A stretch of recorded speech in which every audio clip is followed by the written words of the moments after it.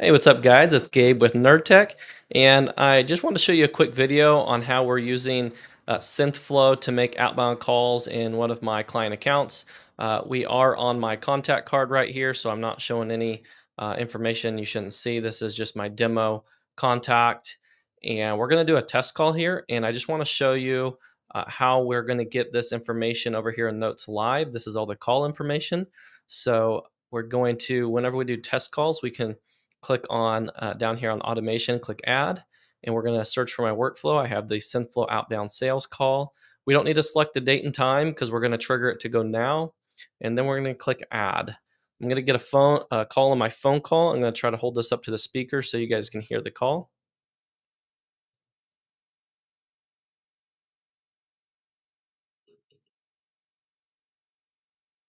Hey, it's Debbie with Small Refrigerated Trailers. Touching base again. How are you? I'm good, Debbie. What's up? Great to hear. I wanted to check if you're still interested in small refrigerated trailers. We have an exciting new prototype that's just come out, and I think you might find it really interesting. Are you still in the market for one? Yeah, I might be interested. I don't have time to talk right now, though. I'm in a rush. No worries. How about we schedule a quick call with our manager at a time that works for you? Yeah, I appreciate When would that, but I'll just give you guys a call back. I just don't have time to talk right now. Thanks, anyways. be for letting me know? If you need All right, so wanted to demo a call on how actually a lot of these calls end up going so you can see how that comes across. We're going to refresh my page here and we're going to have tags added to this contact. It's going to make a note, and then I have some custom fields that are going to get updated. So just want to show you how cool this is. We've been having a lot of success. So here we have the new updated call. We can see the date timestamp down here. We have the call recording. If we click on this, it opens in a new tab. You can listen to the recording. So very, very convenient. It labeled it as a follow-up, which is perfect. I have a prompt on the back end that basically says if they're interested but do not book a time for a callback, that is a follow up. If they're interested and do tell us a day and time to call them back, then that counts as a booked appointment. So that's the differentiator.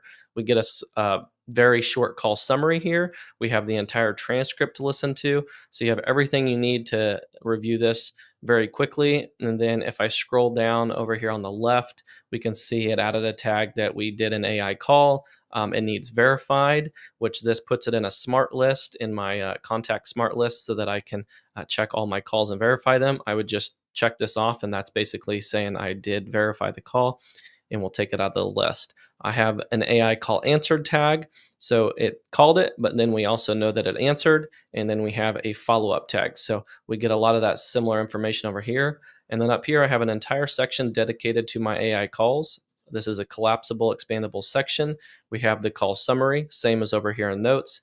We have the call outcome, the recording, date, time, the duration, call attempts, pickups. This is my demo contact, so you can see I've done a lot of test calls in this particular account. It gives us the status is completed, the end call reason is human goodbye, and the last call attempt date right there. Last call answered date. And if I would have told it the best day and time to call me back, it would have actually inputted that information there, which is really, really cool.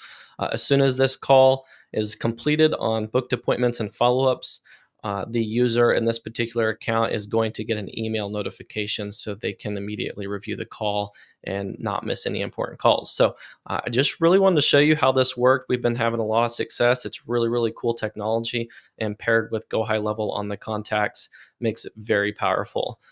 The reason why I do copy the information in the notes and the same information basically over here, well, notes is very easy to look at quickly. If we come up here at the top, well, it's not showing here, but if I was in a contact list, I would have an arrow here where you could click through the contacts, and I could click through the contact and click on notes and see the information very quickly without having to scroll down.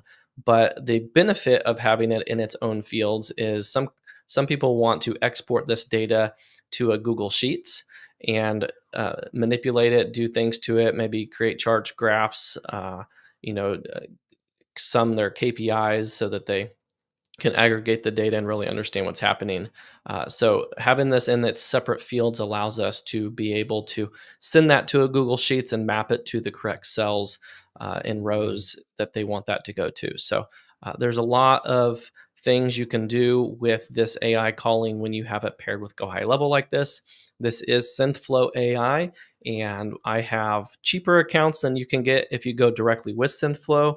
So reach out if you're interested. I can help you get this all set up. And there's so many use cases in multiple different business industries where this could help you out on outbound or inbound calls. So hope you enjoyed this video and have a great week.